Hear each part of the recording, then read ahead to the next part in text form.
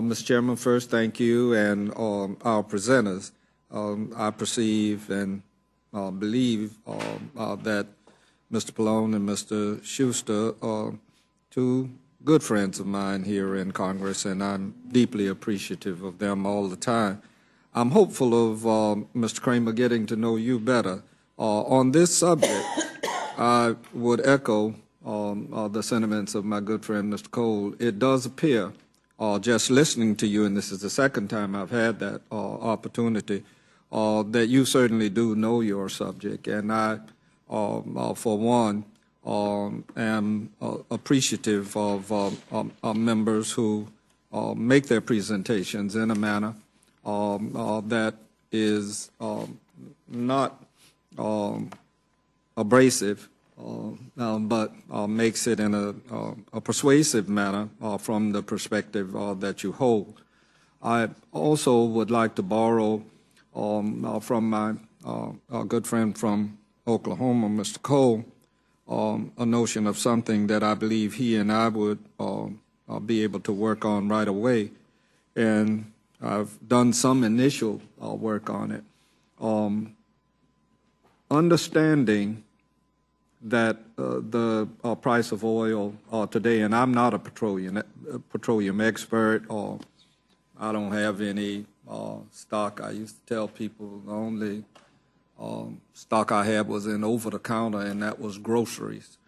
So I'm not in the market, and I don't understand truly the spot market and how oil is transmitted, but in a general way I do. But it would seem to me while prices are low now, whatever our, meaning the American oil reserve is, it should either be, if it is not already maximized, it certainly should be maximized, and if the potential exists and if legislation is required to increase the maximum amount of our oil reserve, it would seem to be that this would be the perfect time to do it, because we probably have about a 6-month or 1-year window before that price is going to go back up. And then regrettably, not in my lifetime, I won't get to see the full thrust of alternative energy. All of us that are advocating know that it's going to be a 20, 25, 30-year process before you will really see a lot of solar and thermal and wind and other things like that. They're in progress, but we are not getting there fast enough for me. Let me also put on the table an area that I have a measure of expertise. I don't agree with the notion of requiring the litigation to be held in the circuit court here in D.C. Article 3 courts were set up for a reason, and among them was to ensure that litigants would be able to access to the courts. And insofar as efficiency is concerned, if it's in an area that requires expedition, the courts are fully in a position to do that, whether it's at the district court level or at the circuit court level, when appropriate. Might add, there's no assurance because it's in the D.C. Circuit Court that it's going to be done rapidly either. It depends on a given day, on a given issue, as to whether or not it would even be deserving of going to the Supreme Court, as it were. I do have a question, and that is, again, following on my friend from Oklahoma, when he pointed out, I had written on my little notes that I wanted to ask how much of the pipeline has already been built, and then I heard the discussion on that.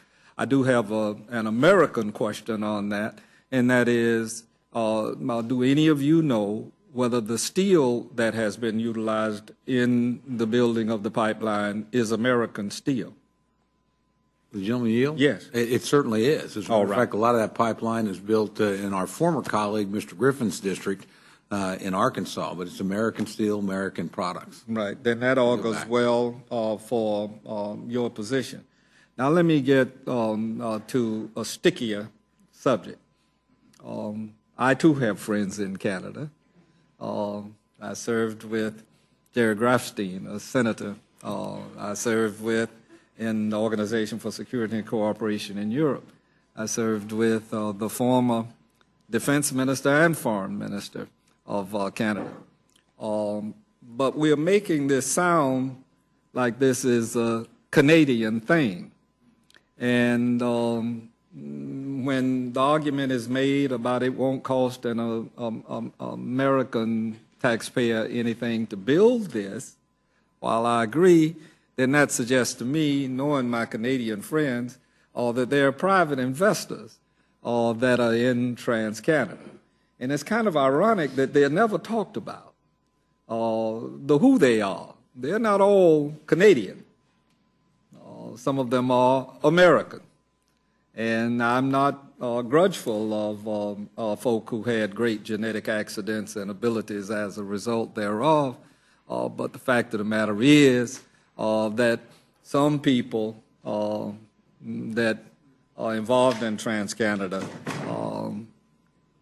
they are givers to Canadian parliamentarians under their particular structure, and givers to some of us as well. Gentleman yield? Yes. Just by way of information, and I probably should double check this, but I'm almost certain TransCanada is actually an American company.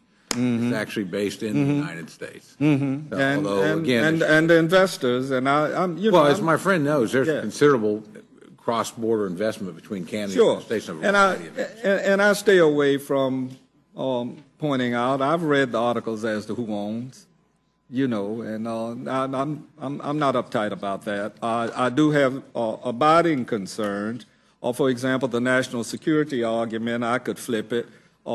If we were in other areas, for example, Putin just shut down one. He was getting ready to run across Kazakhstan, and no one has satisfied me yet as if this is so good for America, then why isn't Canada running it through their own territory, which would be their option if by chance it does not ever lift here fully operative, then they're going to wind up doing it in Canada. But I don't want to belabor the point. There are several other areas. I, too, am concerned, as Ms. Slaughter has pointed out.